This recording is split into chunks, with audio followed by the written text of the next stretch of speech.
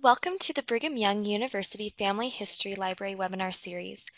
Feel free to use the chat box for any questions during the presentation. If we are unable to answer them during the presentation, they will be answered at the end. My name is Maddie Acey. I will be your host.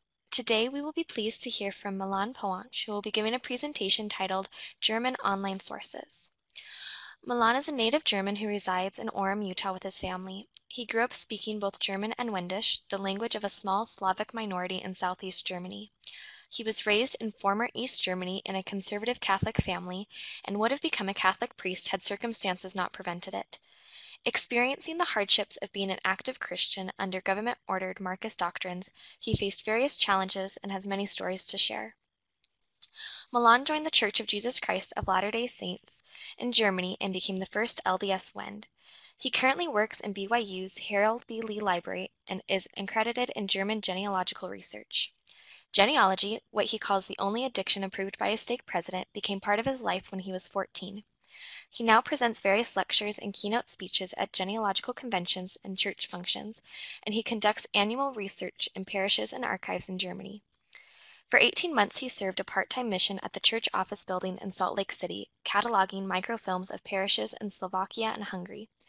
Currently he serves as genealogical consultant at his stake Family History Center and as a stake high counselor. Milan also has a passion for history and carpentry.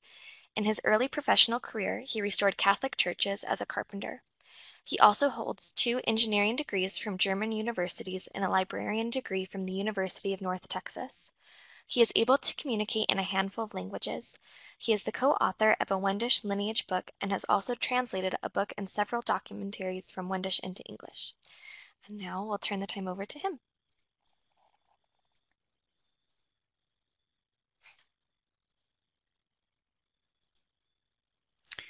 Welcome to the webinar German Online Sources.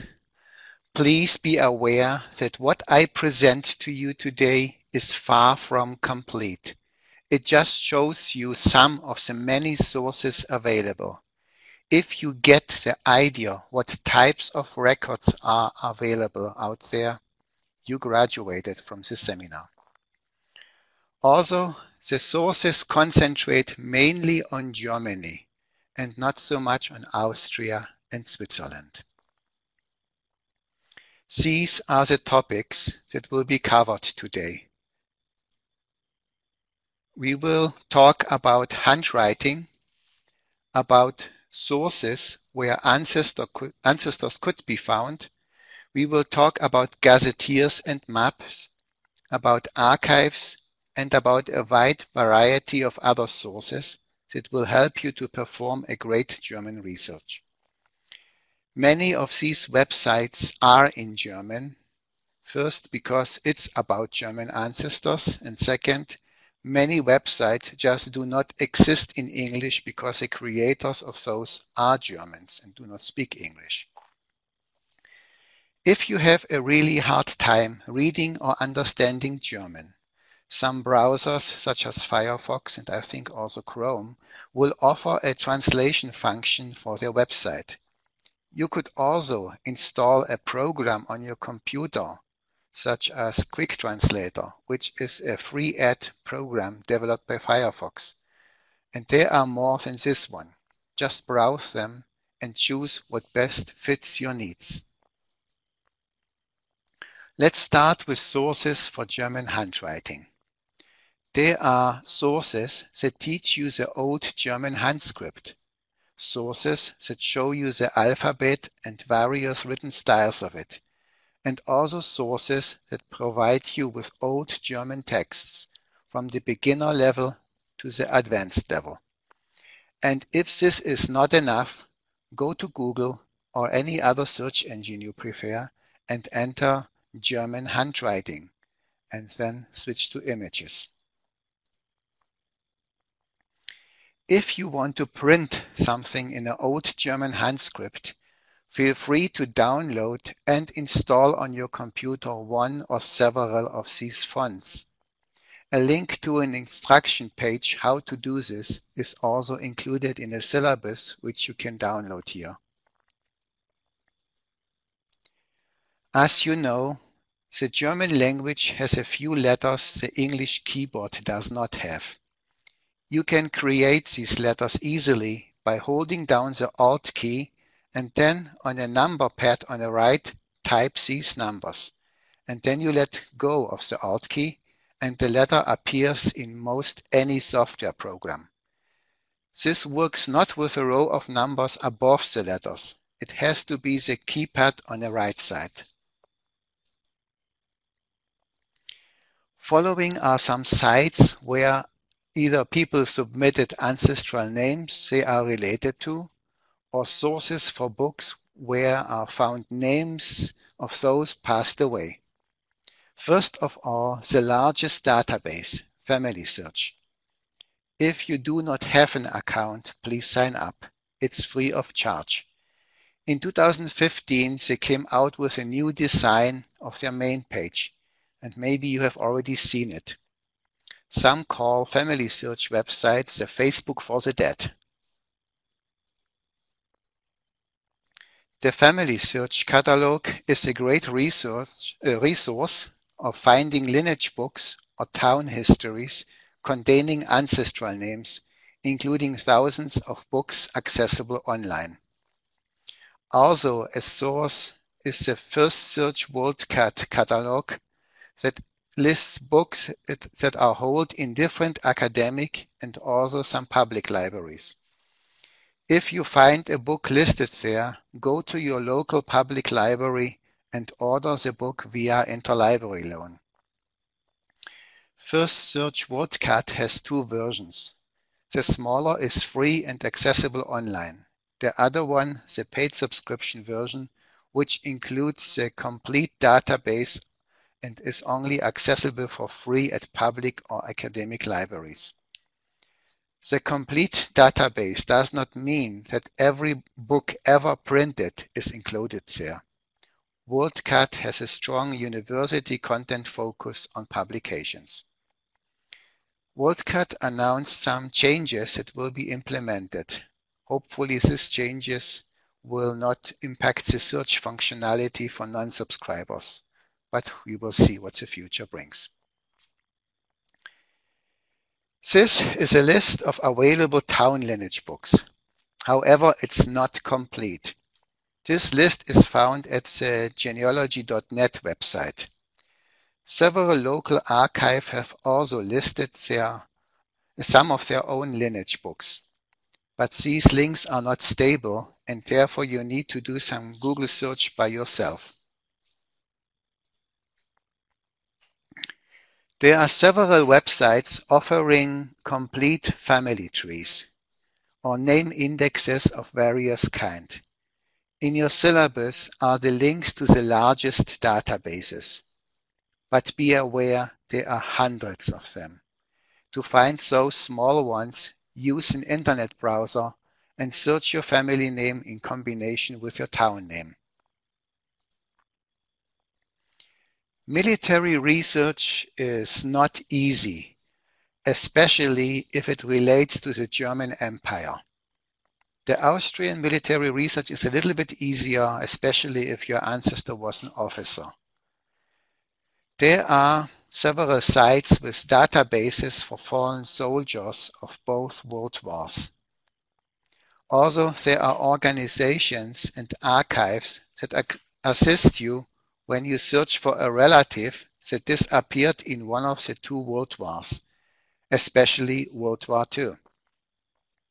Also, medical records might help you to find a death date of your military ancestor. I did not find yet anything useful like that for wars prior to World War I. You will also find some emigration, respective immigration databases out on the web. Some of them also include worldwide records, not just pure German entries, such as the Ellis Island and the Castle Garden databases.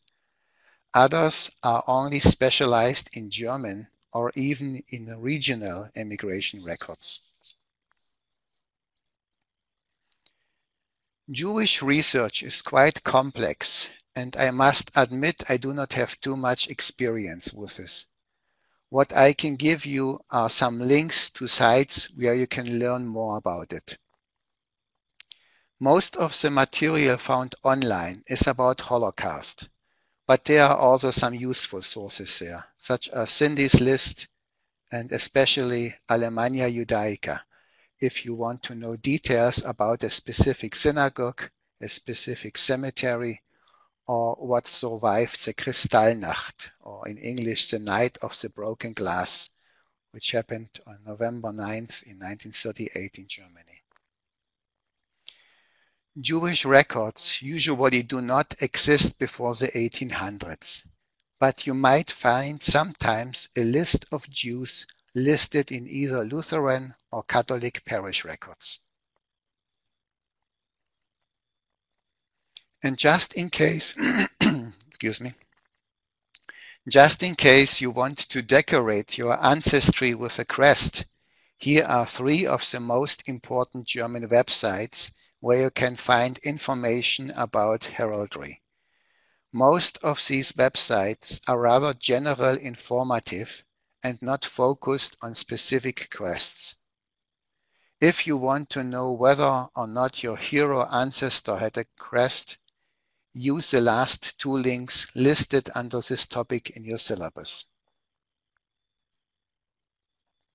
And since you are already dealing with your noble families, you might be interested in these pages.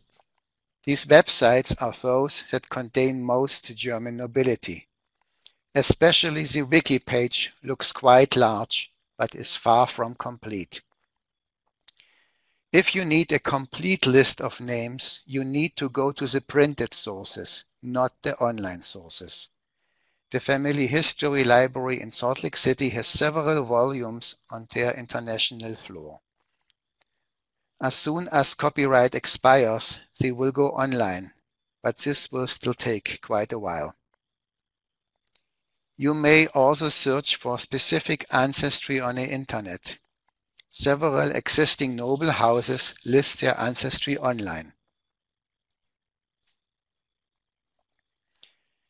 In case you want to stay up to date on specific subjects or families, you might sign up to one or several mail lists. Again, the large part of those lists are only available in German. This is a really neat tool that saves you time because you do not need to check back at the same page again and again to look whether or not someone posted new content. Works a little bit like the RSS feed or almost like Facebook when you signed up for the notification option. There is one web browser that claims that its content is purely genealogy related. Well, you might try it. I tried it too. I entered the keywords of a specific private website that contains information about a specific ancestor, but Mocavo did deliver only unrelated results, but not the specific website searched for.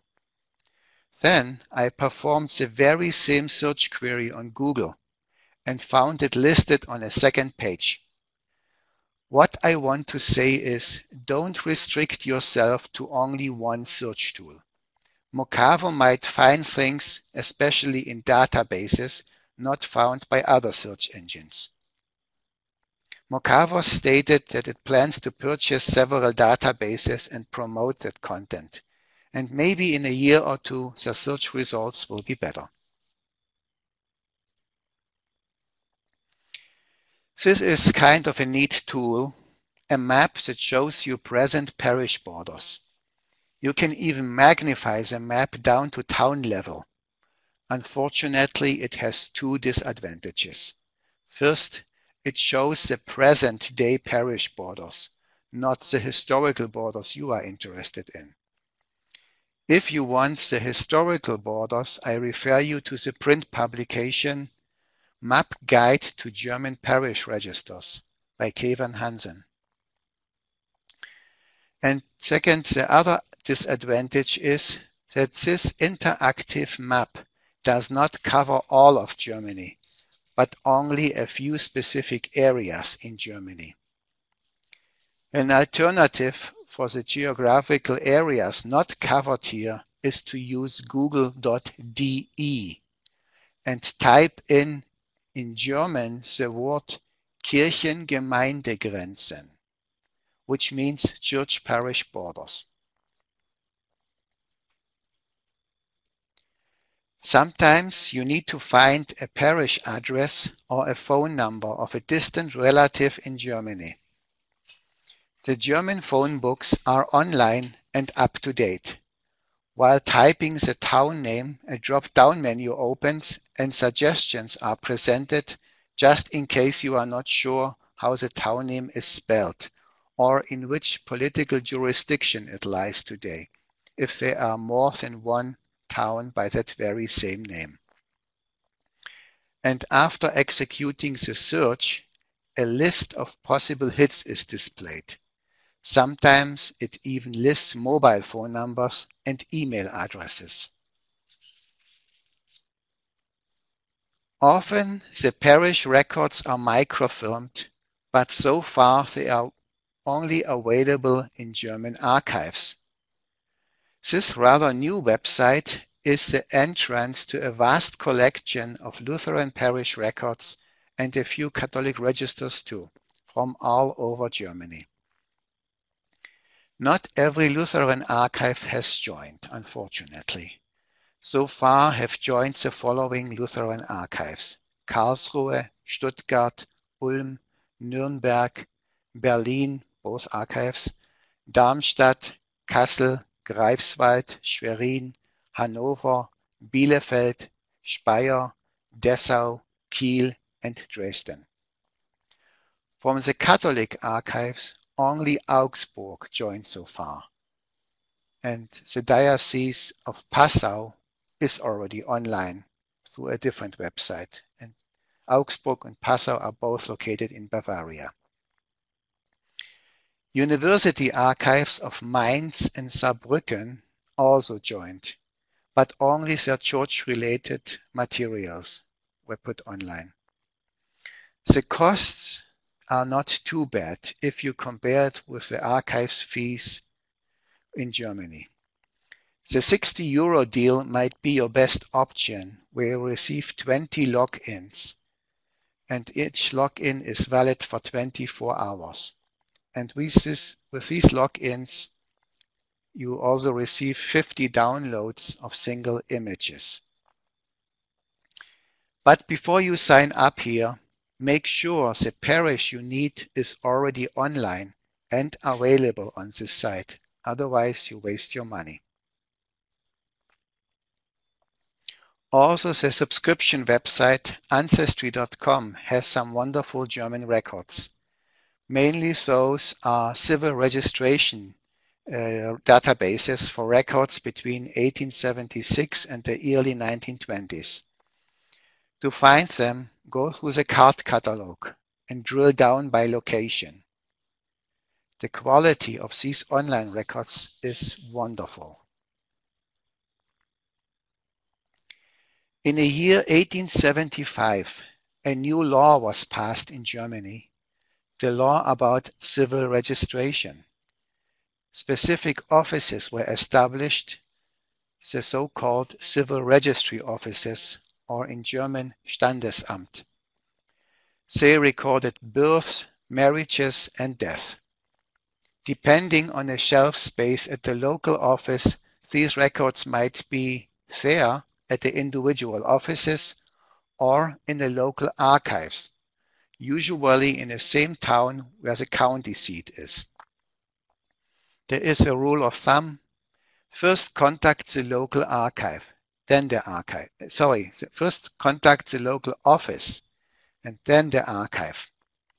This website will tell you where the nearest office is to your location of interest. If your ancestral town is a bigger one, enter the town name. A better way might be to enter the German zip code and of your ancestral town, which can be easily found on the internet.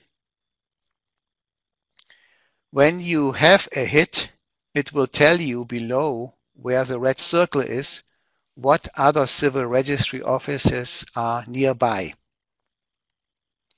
This private website also offers a possibility to let them search for a record and send it to you. You need to fill in their form and pay the fees, which depend on the time they have to invest. 10 euros is if everything is known, for example, name, date, and town, or 40 euros if they have to search through the book. Then they restrict their search to one specific record and also within a 5 years time frame. Therefore, be as specific as you can when you request something. And this website exists only in German. A quite complete list of state archives was published by the Archive School in Marburg, Germany. Their lists include also other European archives and even archives here in the States. I really love to use their service, and these pages are always up to date. They have also a link to other languages, such as English, when you have a hard time with the German language. But many of the English pages point back to German content pages.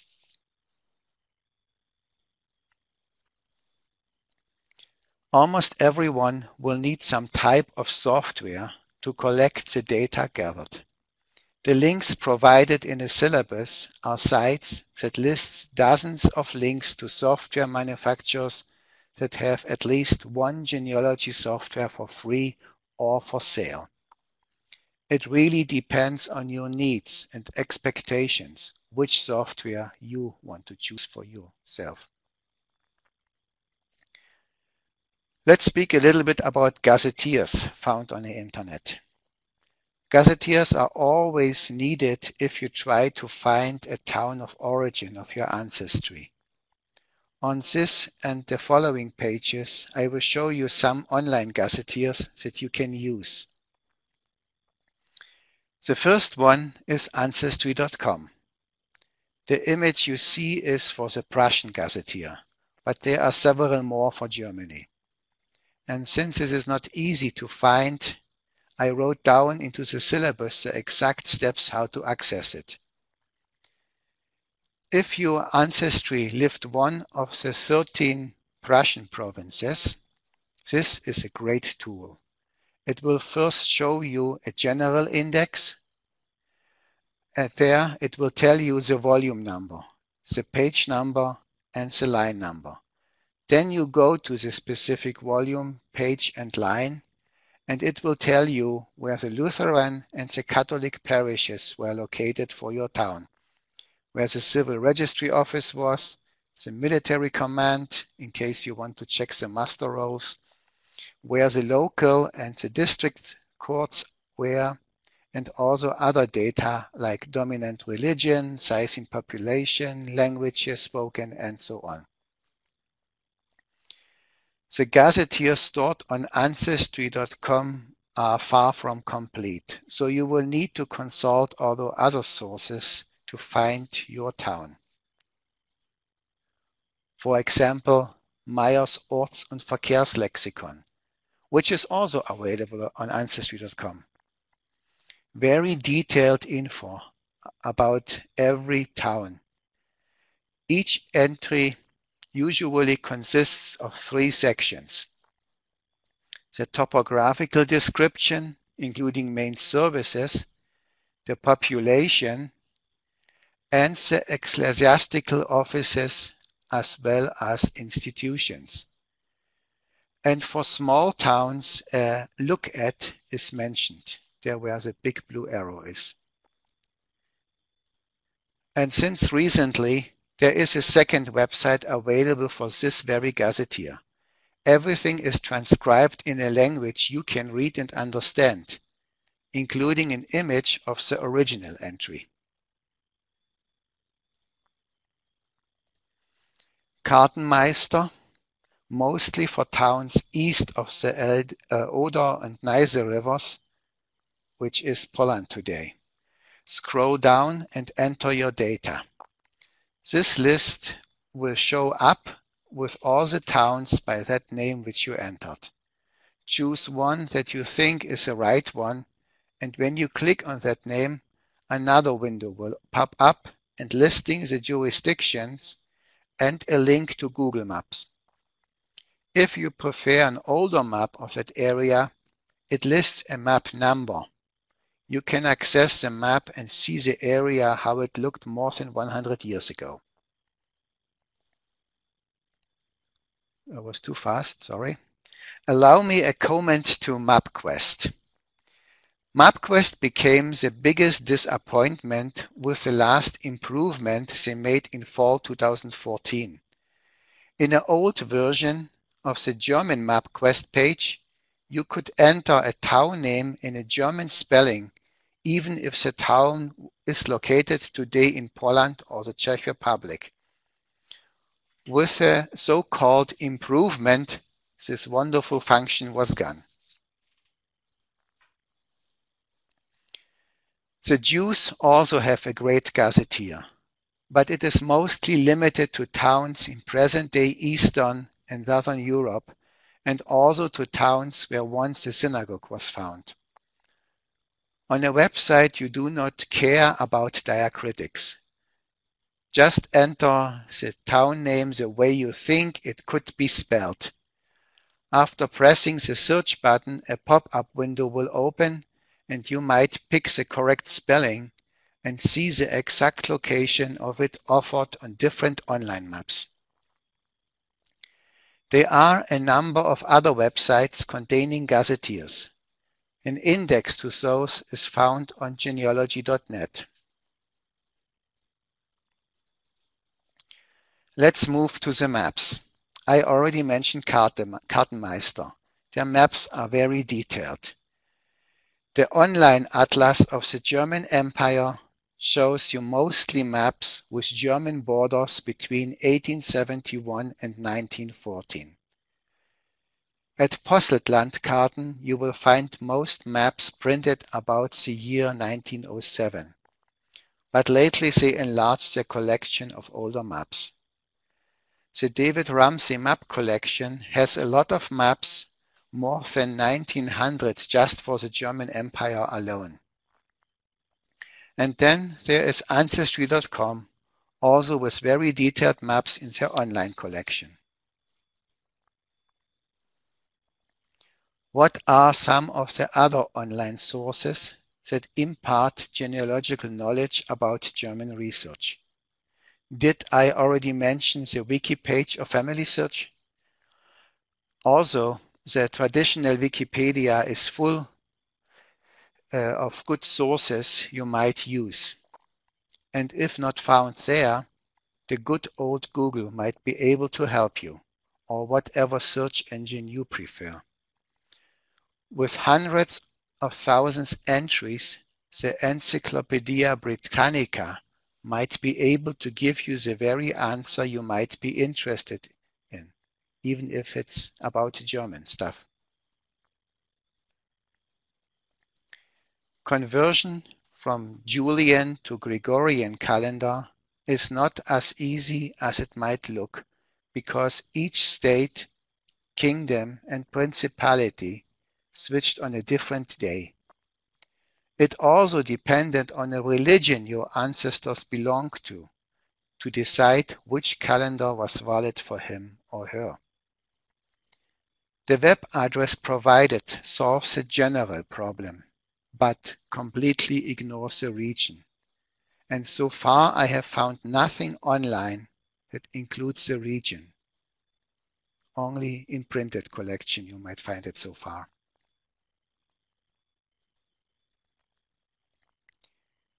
What would be a parish record without the mention of a feast day instead of the actual date? In that case, you need a tool that translates between your feast day and the date.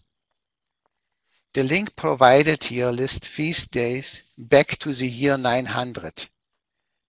It also exists as an English version, but the English is based on a Scandinavian feast patterns and goes only back to the year 1300. And I don't know why.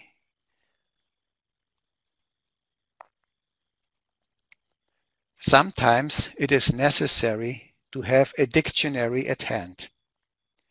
And since we speak about online sources, then I recommend to use of the Leo, a German-English-German dictionary created and updated by the University of Munich. This dictionary is the best I have found so far for these two languages. And if you need Latin, I recommend the one maintained by the University of Notre Dame.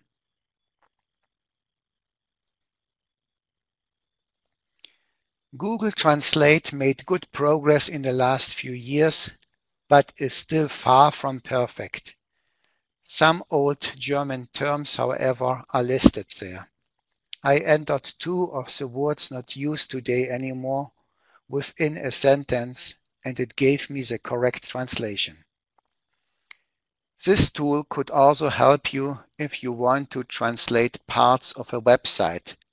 Just copy the text from the website and drop it into Google Translate. And don't forget to adjust the language before you do it. Otherwise, you might receive unwanted results. Please be aware that the grammar is still a big challenge for Google Translate, so I wouldn't count on it. If the word you are looking for is still not found, you might use the German thesaurus. This thesaurus contains a lot of German words already extinct. You might recognize the 2 guys who originally started this series.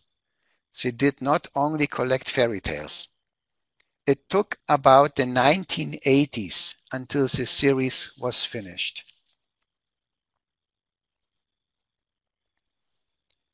I myself already have a problem to convert between the metric and the imperial system.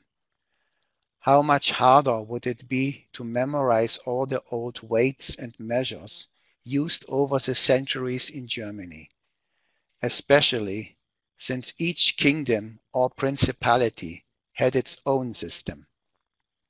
Additionally to this, a cubit in Prussia was different than a cubit in Bavaria.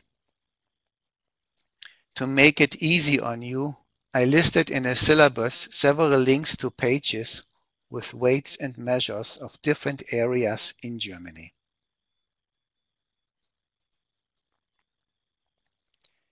Sometimes it is interesting to know how much, for example, 600 gulden were in wages that your ancestor had to pay for purchasing the farm. Or were you ever interested in knowing how much tax was paid in the 1800s? The links provided show different examples for different time frames. Unfortunately, all of these useful links found for Germany are in German.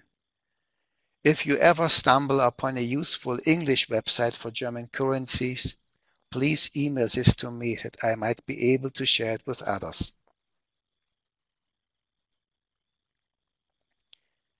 Name databases are also an important tool, especially if you are not sure you are interpreting the name you read correctly. There is a database for given names and a database for sure names. These 2 are the most complete databases found so far for German names. The right image is GeoGen, the one for family names. This image is version 3.2 and it showed you where in Germany a family name appears most often, especially if you have no idea at all where to start. And this is the result page, and darker an area is, more people by that name live there today.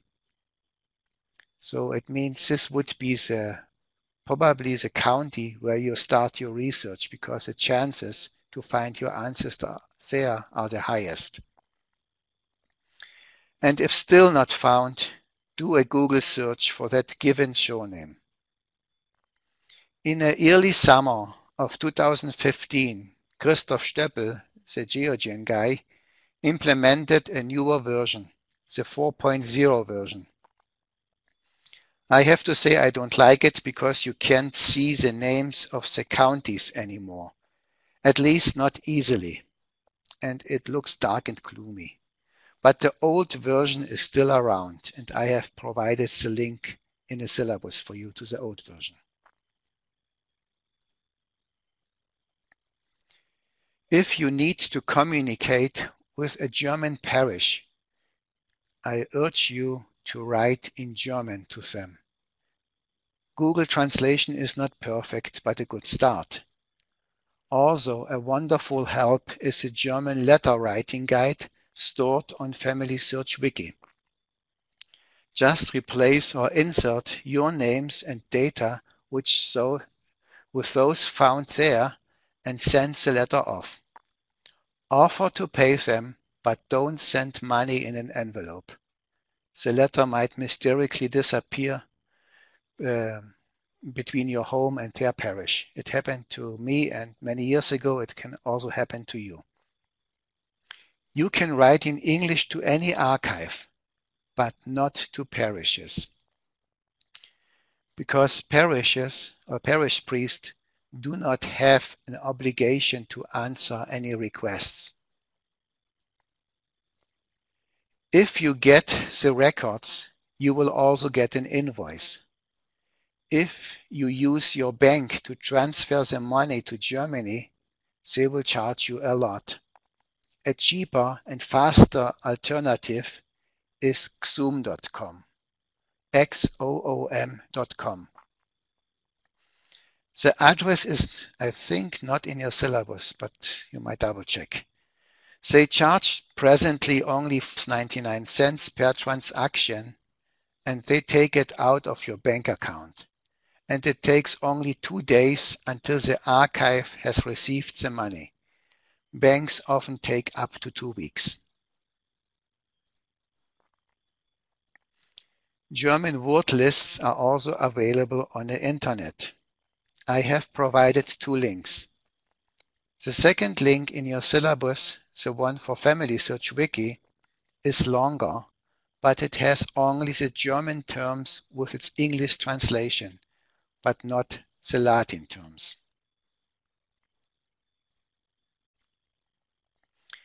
In death records is often recorded the reason for the death of a person. Unfortunately, those recording this information did not always use the exact term, but more or less described the symptoms. In a syllabus, I included 3 links to German and Latin terms found in genealogy-related records. So far, I have not been able to find a decent list that includes the English translations. If anyone of you comes across something like this, again, I ask you, please send me the link. In the meantime, use the dictionaries and encyclopedia spoken of to explain it or to translate it. Not that you need it all the times, but it doesn't hurt to have it bookmarked on your computer. Genealogical signs and symbols. There are not many of them, but if you interpret one of them wrong, the whole family data could be messed up and wrong conclusions might creep in. The last set of website addresses are sites that contain various collections of general research tools, or further links to sites on specific topics. Cindy's list is one of those commonly known among researchers. RootsWeb, iGenealogy, or genealogy.net are also rich sources for various links. Well, I think we are through, and we might have time for some questions. Should we go here through?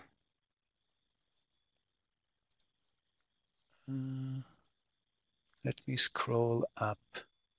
Where is the syllabus? Okay, Maddie, can you answer it or some? So yes, so for people who are still looking for the syllabus, it's going to be located in that box right above the chat box. If you click on the name of that file, you will be able to download it and then have access to it. Last chance. Not today? Maybe. All right. Thank you very much. Back to Maddie again. Okay, I think a few people might be typing questions. No, just thank yous. Thank you very much for joining us for this webinar. Just a reminder that this will be posted on our website as well as our YouTube page. And for more information about upcoming webinars, make sure to visit our website. Thank you.